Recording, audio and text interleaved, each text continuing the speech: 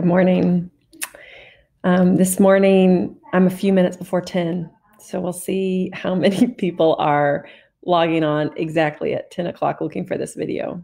I decided to go ahead and go live as I'm trying to get boys set up with all their NTI, mainly because I know it's such a strange time when you just sit watching us. So you're just going to have to watch me get the kids set up. We just got back from a walk. Trying to take a walk is important. They complain, especially on a cold morning like this, but it's just so good to get outside. Hi, Kim. Here's Walt. Let me see if I can. Do you see him in the quilt? Yeah, he was super cold. I was pushing him in a stroller. Of course, he complains, which I'm thinking, oh, it would be great if I was pushing the stroller. Okay, and here is Collier. Collier, you want to say hi? Hi. Here's James. They are getting set up for schoolwork for the day. We've got choice. Oh, Yeah. I'm going to say hi. We've got choice boards. Mm. Our life right now is all about choice boards. If you are in JCPS, you know what this means. Star Wars. He's doing Star Wars. There's a lot of Star Wars this week in their schoolwork. May the Force be with you. That's right. So, getting them set up. Sometimes when I work with them in their homework, I am also working on a puzzle. Currently, it's a one on buttons. And yes, we do have a puzzle table in case you're curious. My mother-in-law gave that to me for Christmas, which is great because then if we need to use the table, we just move the puzzle table. Puzzles are great for the mind because they're not extremely important, but it's also like something to do. Okay, I'm moving to my office now, my home office. Collier just went in there though. Yeah, you go back in here. I hope you're not getting seasick as I'm walking you around my house. But such is the nature of all this. So good morning. It's good to see you. Hi, David and Janie and Vicky. You're a little cattywampus, aren't you? Okay, there we go. That's better. I hope you're well this Wednesday. What day is it? Wednesday. If you're like me, you in some ways have started to get the hang of what all this feels like.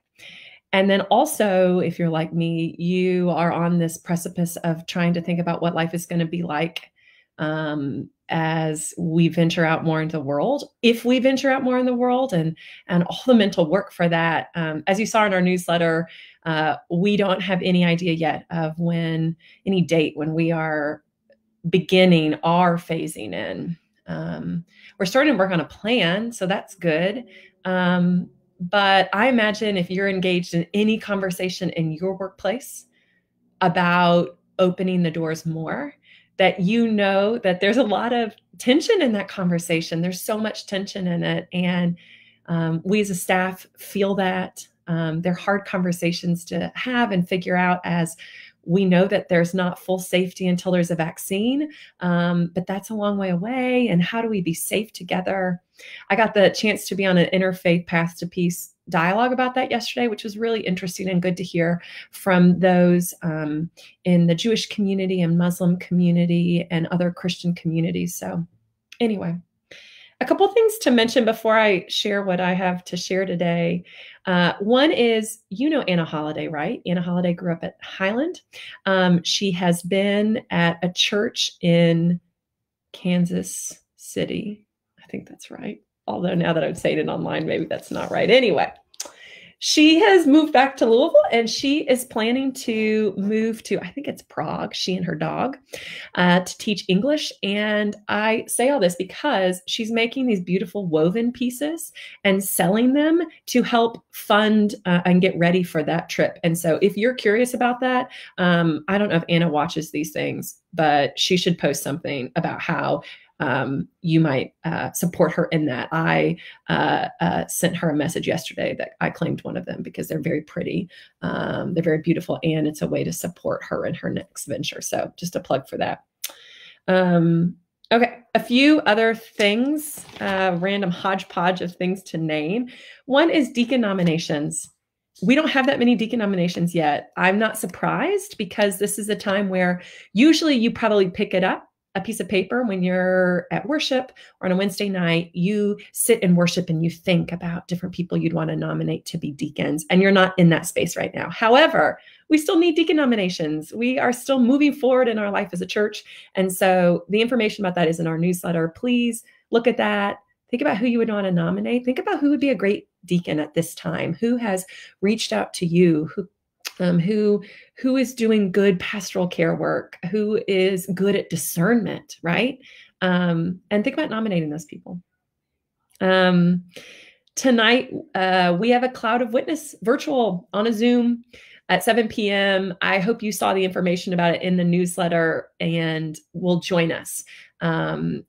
As many of you know, Cloud of Witnesses is one of the best things that we do. And so I hope you will join us for that at 7 tonight.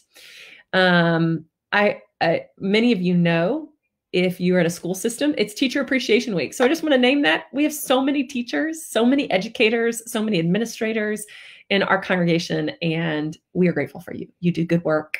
It is a calling, and we as parents know that, and we want to support you. And then the other thing I wanted to name was at the West Louisville Forum, that is part of Empower West and Simmons, today at 11, so in a little less than an hour. They're having a Facebook Live that's looking at how to advocate for Black America and racial equity. In this moment, they're going to be talking with John Yarmouth. And so I encourage you to look at that at 11 if you want to. Birthdays.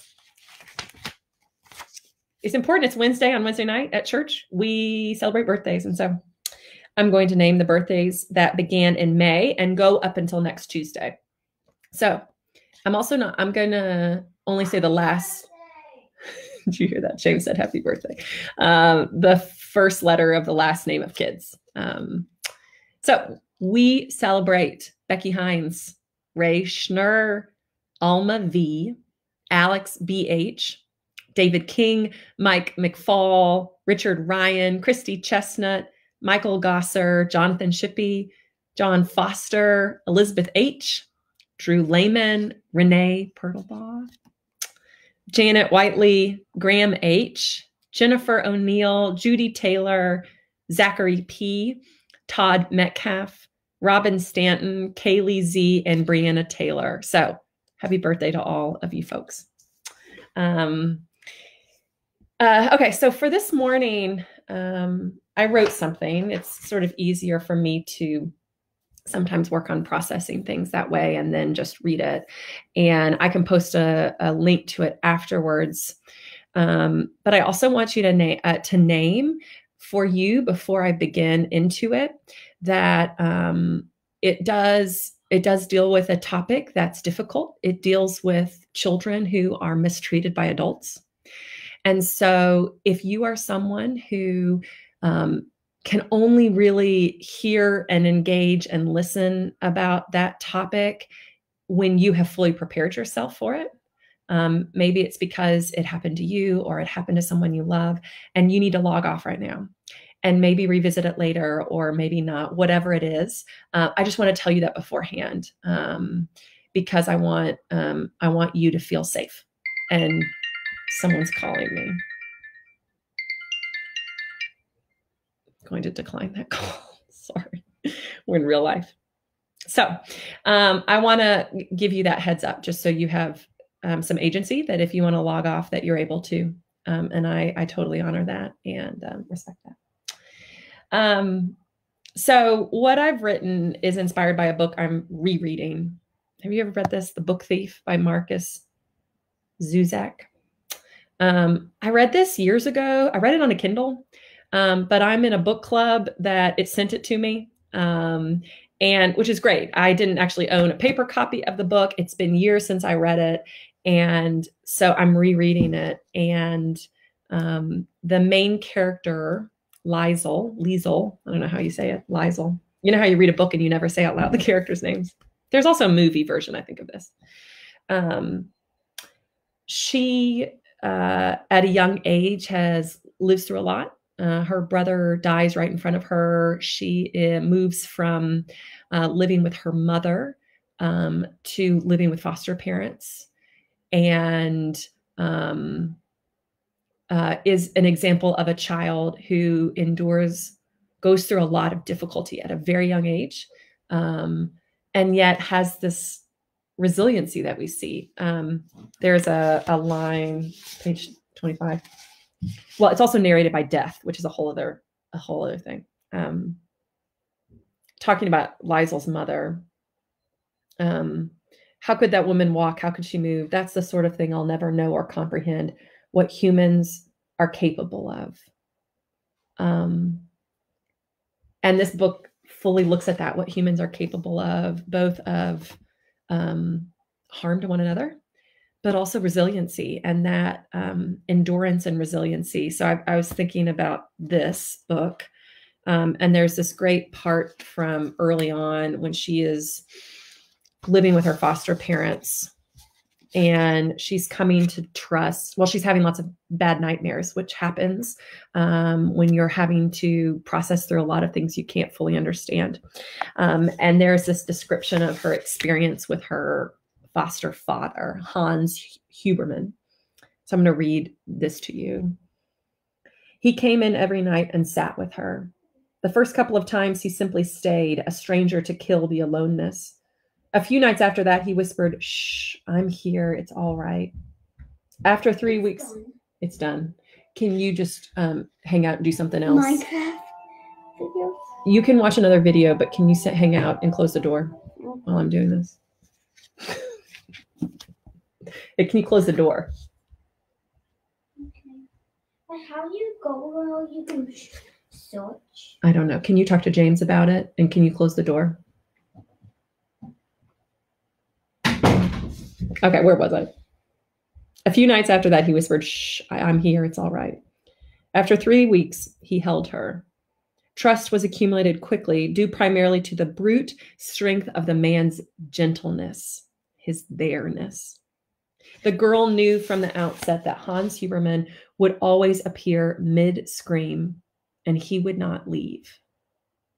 He would always appear mid-scream and he would not leave. And then how the author writes, there's this little section right here. It says, a definition not found in the dictionary, not leaving, an act of trust and love, often deciphered by children.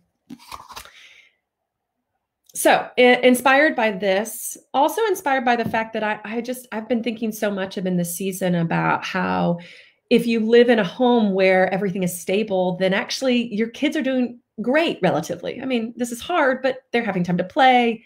They don't have to scurry around everywhere. But that if you're in a home that's not stable, what a nightmare this is. And I've been thinking a lot about that. And then also our passage from Acts for this Sunday is Acts. I think it's from chapter 7, but it's a continuation from chapter 6, which is all about Stephen, who is described as filled with grace and power. And that's been sort of in my mind. Stephen filled with grace and power. Of course, the story does not go well for him. I read it to the kids this morning over breakfast, and their eyes were just, I mean, it ends with Stephen dying from being stoned. When you read these stories to kids, it raises your awareness of all of this. Anyway, okay. So inspired by The Book Thief, by thinking about children who are in unsafe situations right now, and also from this idea of being filled with power and grace. This is what I've written. So. To all the Liesels living through this pandemic with silent suffering and a small hope still burning within you. From the comfort of my home office, I hear the noises of lunch wrapping up. I wrote this yesterday. Daddy just got home from work, carrying one of the kids' favorite lunches from a local restaurant.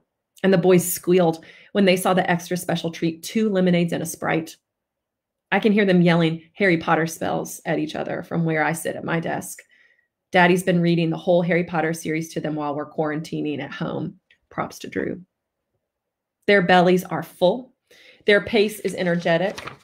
They are safe, warm, free, and know themselves to be loved. I imagine it might delight and pain you to witness this scene. The verbalized love, steady safety, a appropriate boundaries, affirmation of self, and challenge to grow. You might be wishing for any of these.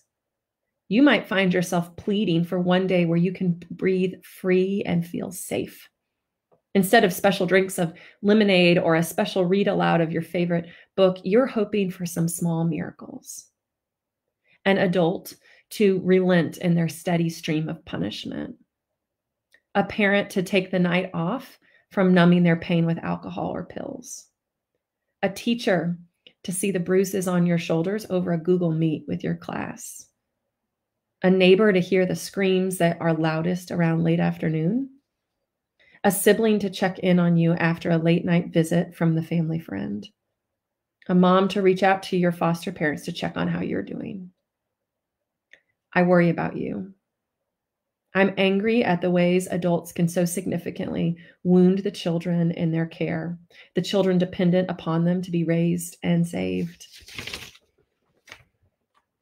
I grieve for you. I'm sad that you don't get to see your favorite teacher who greets you with a smile and affirms your brilliance as you work on reading aloud in class. I weep for you. I'm aware that this is a time of waiting. You're waiting for time to pass, for the next nightmare, for a miracle.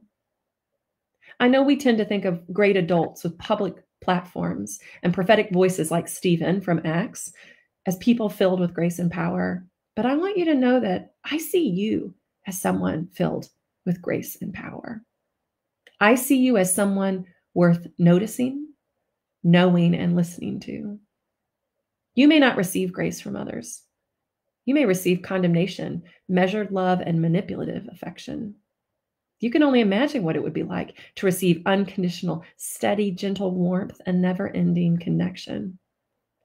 But you are filled with grace because you're enduring the gravest of transgressions, but you're still here. You sense deep down that there is a soul within you that is loved, held, and soaked in grace. This persistent voice of self-compassion sustains you over the long nights. Others took from you the power to escape and seek safety. You may feel unable to make a change. It stings the most when an opportunity to get help presents itself, but you don't feel ready to take that first step. The attachment you feel to the adults in your life is too complicated for you to understand right now. But you are filled with power because you are enduring the gravest of transgressions, but you're still here. You have developed the capacity to survive, to keep going, and persist. You are masterful at resurrecting, a gift that will serve you your whole life long. Standing back up is your superhero power. Filled with grace and power, you are doing great wonders and signs, even if you don't realize it. We know it to be true. You are a beautiful blossom that is enduring the harshest of winters. You are vibrant color, living amidst an unresolved mess and numbed landscape. You are alive and surrounded, I believe, by a God who deeply loves you and bestows you worthy and of worth and wonder. During this moment of social distance and healthy for some of us at home, I send you love across however many doorsteps, miles, and borders needed to reach you as you hide in the closet and practice your deep breaths. I'm taking some deep breaths too as I write this.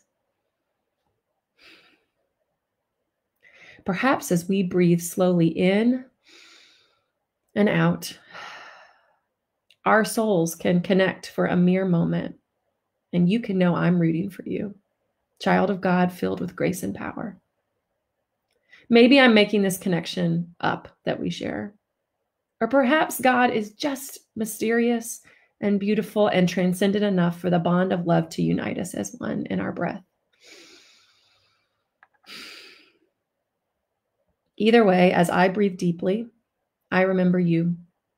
And I trust again that God, our God, is by your side, filling you with whatever peace you're able to soak up during these calm moments in the dark. We love you. We are praying for you. Whenever we see the chance to appear mid-scream, may we run to you and never leave. Amen. That's what I have to share today. I do feel the awareness of how alone people in fragile situations feel. And I hope that they may sense that we are praying for them, for you, that we are rooting for you. And that as Hans Huerman does to Liesel, that when we do get a chance to hear you mid-scream, that we will run to you and never leave you. So I wish you well this Wednesday, and I'll see you next week.